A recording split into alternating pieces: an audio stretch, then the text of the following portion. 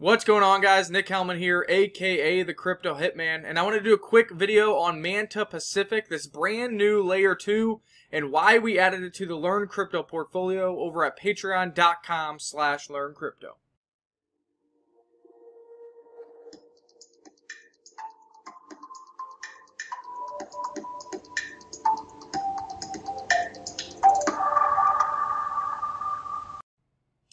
So I received a bunch of DMs about the launch of Manta Pacific, the airdrop that we're doing. Obviously, we couldn't get in the pre-sale. And, after looking at the airdrop clause, we ran out of time. But now the launch happened. It happened about a week ago. I was watching the chart. It's popping up on my news feed, so I want to take a look. First thing I did was come to the Twitter. I look at the followers. Looks good. They are actively creating partnerships, integrations, and posts. Looks good. Manta Pacific, the modular layer 2, backed by Polychain, Binance Labs, OX Polygon Labs, Layer 0 Labs, with Celestia org underneath, caught my interest. So I came over here. I went over to CoinGecko. You can also look at Beyond FOMO. This isn't listed on there just yet. I hit max, and I said, okay, just launched.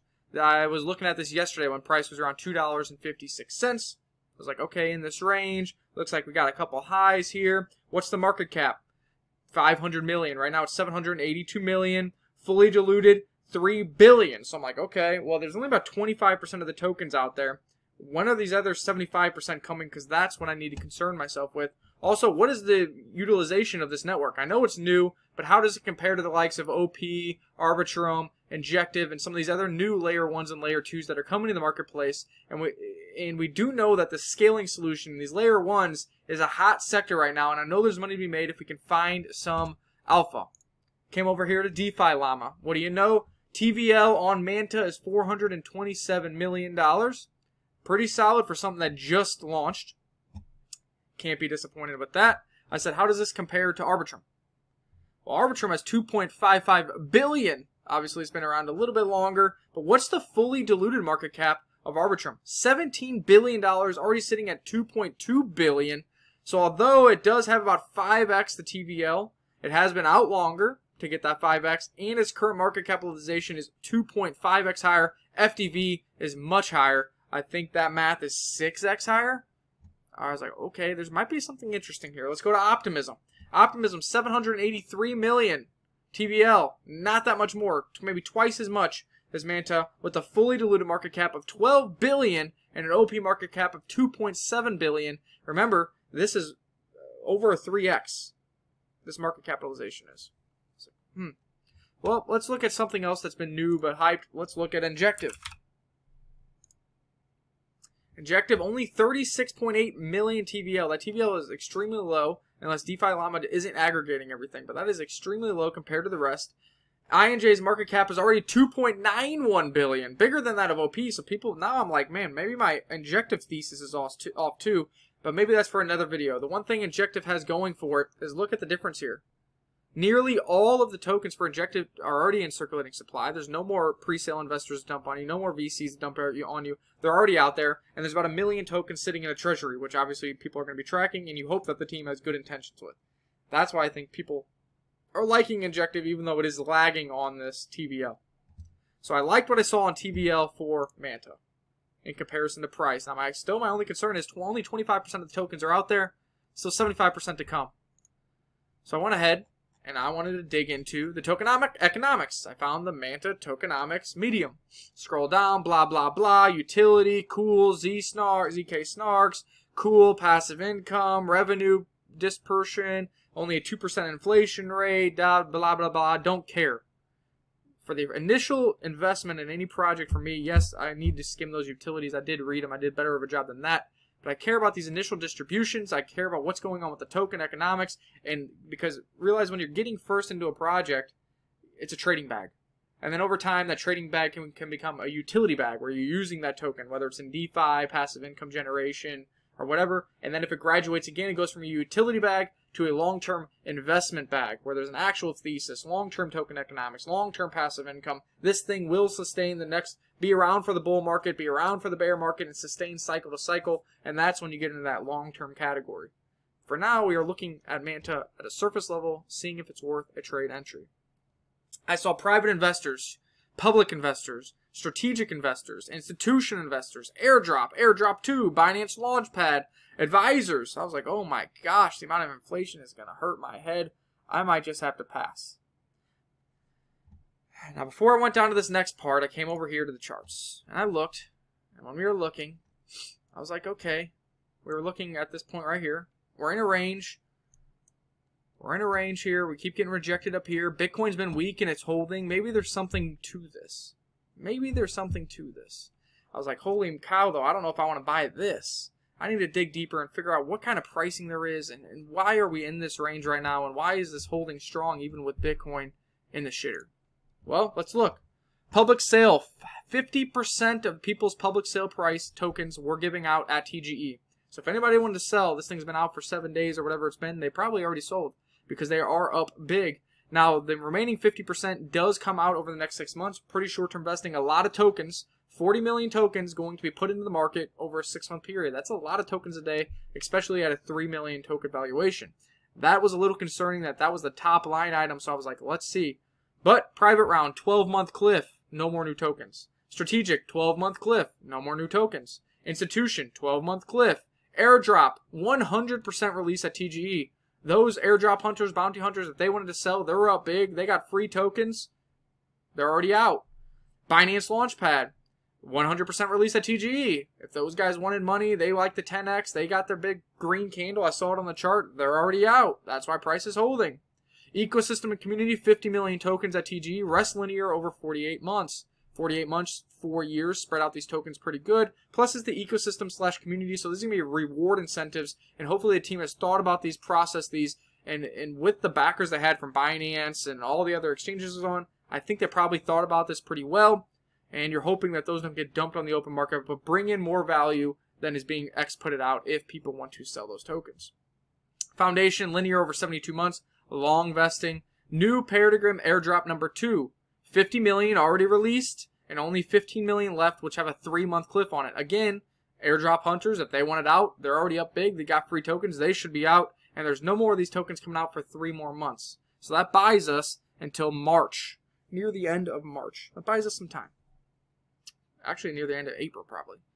Team, 18-month cliff, and advisors, 25 million initial release at TGE, rest monthly over 30 months. This is KOLs, this is advisors. If they want it out, they're out. They got them all at TGE. Price is still holding. 30 months, so this will be a little trickle. So the only real inflation I'm seeing here, I was surprised, is you are seeing public sale, and you are seeing advisors getting tokens. The rest, things are locked up. We got a 3-month buffer here, and we got a 12-month buffer here. That's why I was interested in a trade. I wanted to see at what price these people got in, though.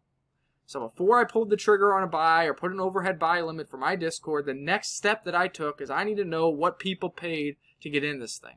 Because right now, due to these cliffs, I would have to make a calendar note. But right now, it's going to be a trade. We're not yet to utility. We're just looking for a trade. And I think there's a window here. A lot of the weak hands or the people who made their money, they're out. We got a 3-month buffer before the next real distribution. And I think we could see some upside potential with the list of exchanges there are on, the hype around Manta, the new partners they're announcing, and the market makers they have on board. But I needed to know the price. So I came over here. Manta token says 9.06x from ICO public price. One Manta was 36 cents. This told me a couple things. A, 36 cents, 10x. All of the people who wanted to sell, they sold. There was plenty of multiples there. You're looking at a 10x in a week.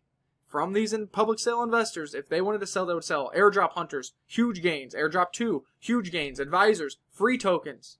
They already sold. They're out. I think a lot of the circulating supply is going to be people who are already moved to the utility stage of Manta, who are using the ecosystem, who are using it for farms, who are trying to utilize the Manta token, or the people who believe in Manta in the long term and the upside potential, and their stronger hands looking for far greater multiples than a 10x. The weak hands should be out with this. If this was a 2x or a 3x, I don't know if I can comfortably say that a lot of the weak hands are out because that wasn't that big of a multiple. But we are seeing a 9.06x, a 10x, a 12x. Weak hands are getting out quickly, especially airdrop hunters, bounty hunters, KOLs, etc.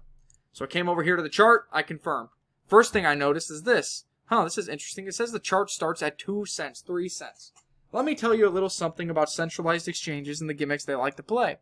Because now everybody can brag about how many gains. Because, in 6 months, a year from now, people will be like, you could have bought $100 of Manta at 3 cents, and it would now be worth $2 trillion. This is a game.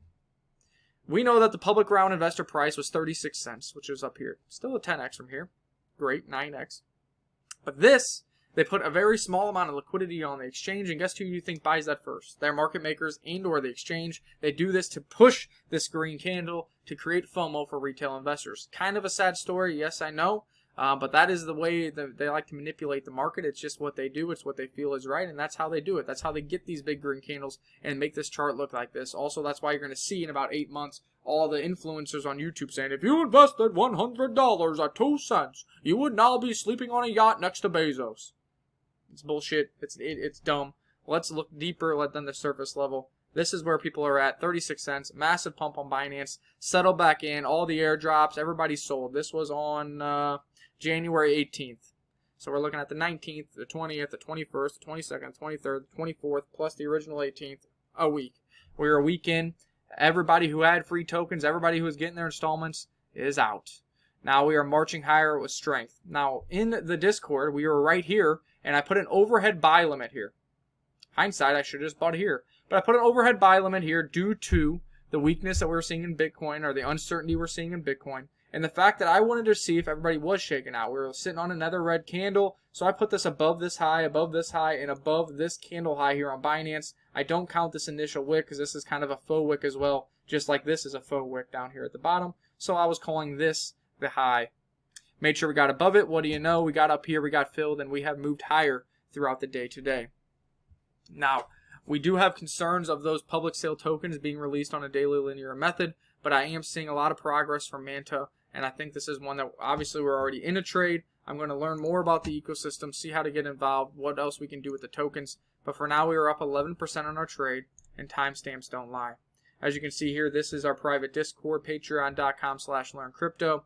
And here is the trade right here. Yesterday at 9:17 p.m., crypto, market, place overhead buy limit at 282.50. If price goes to or above 282.50, it will trigger your order buying the newly launched Manta for the first time.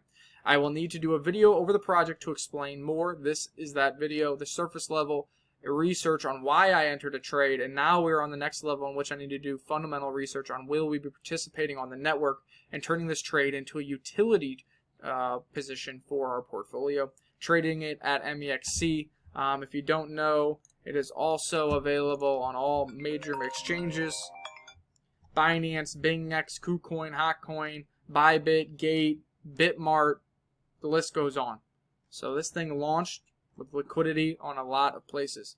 That does concern me. Did these exchanges get too many tokens? Will they be dumping them? So far, the market makers have done a great job. There's a halt kind of on big influx of new tokens for the next 3 months. After that, after a 12-month clip. So I think we have a window here for a trade and an opportunity in a hot sector where the layer 1s and layer 2s are doing extremely well. We sold Arbitrum higher for profits. We sold OP higher for profits. I could buy those back cheaper right now and look like a genius. But I'm looking for a little more alpha. I am opting to go with Manta. We also have an overhead buy on Injective. Based on the token distributions, based on the TVLs, based on what I am seeing, I believe both of those in the short, mid-term will outperform both OP and Arbitrum. We are rotating our positions from profits in both Arbitrum and OP, looking at Injective and getting a position in Manta. Will that play out? Will I be correct? We shall see. What happens for the long term of those projects? We shall see. There's always a possibility that the rotation goes back to OP and Arbitrum in the future, but this is currently how we're structuring the portfolio. This is a quick breakdown of the research I did just to even take a trade entry in this brand new Layer 2 solution in Manta, and now it's time to dig deeper, folks. Will we find APRs on Manta? Will Manta 10x even from here over the next 3 months before another big influx of tokens hit the market? Or will Bitcoin ruin the party for everything and dump? We don't know. We'll see. We're up 11%. If you want this kind of research, this kind of guidance, these kind of trade setups, join us. Patreon.com/learncrypto. I don't win all the time, but I promise you, I win more than I lose. We're always ahead of the curve, and we're always looking for that alpha. Peace.